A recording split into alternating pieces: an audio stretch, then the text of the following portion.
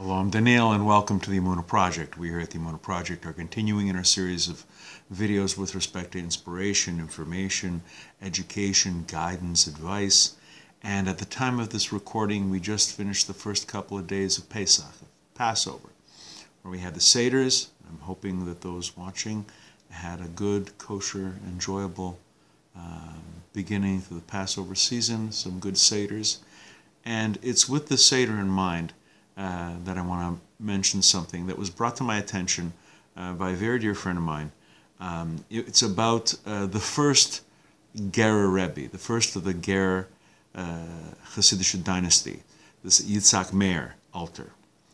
And he comments with respect to something that appears to him to be a little unusual with the seder. First we start with the Matzah, the unleavened bread, and then later we have the Maror, the bitter herbs.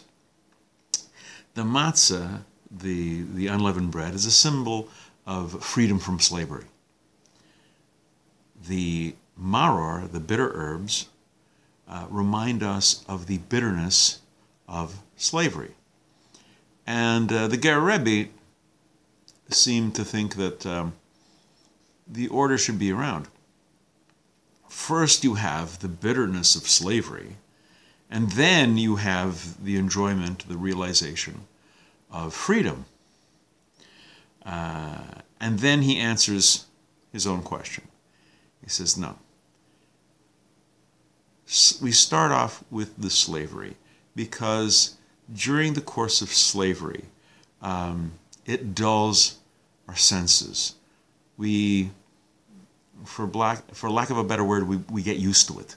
We become numbed. We become desensitized to the bitterness and the hardship, and we get used to it. There's an old saying, God save us from what we can get used to. Eventually, we forget, and in the worst case scenario, we even forget that we're slaves.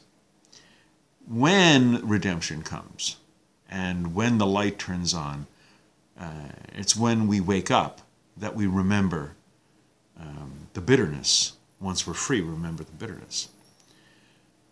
So that's why we have to have the matzah first, and then once we're awakened, we appreciate the bitterness of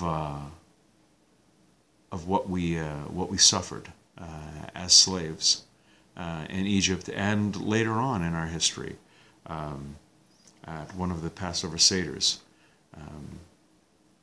A very good friend of mine, Julius Sis, told the story of when his father was a slave in the concentration camps in Europe during the Holocaust. And for him, at the Passover seder, when he said, this is slavery, this is bitterness, it wasn't an abstract concept to this man. He was a slave. He experienced bitterness. He sold his boots so that he could have a small piece of bread, and he hid it under his armpit and ate a little bit throughout the day so he could last. And he had his feet bound up with like burlap and newspapers to keep warm. And this bitterness, this maror, where the Haggadah says that we're each of us to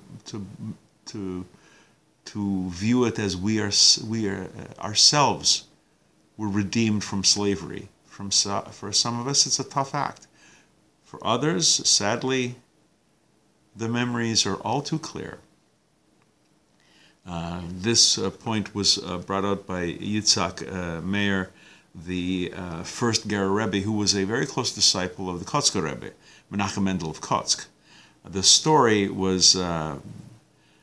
came to me via another Yitzhak Meir. You may know him as Rabbi Michael Skobach. He brought this to my attention, and this Passover it was particularly poignant to me. So let's keep both ideas in mind.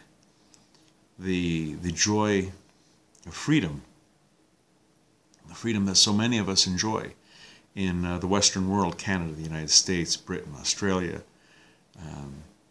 But at the same time,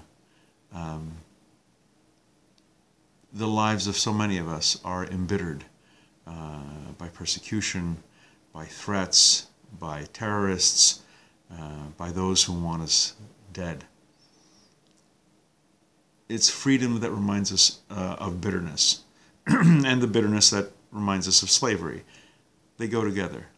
And let's keep this in mind. We're going to be doing more videos along these lines.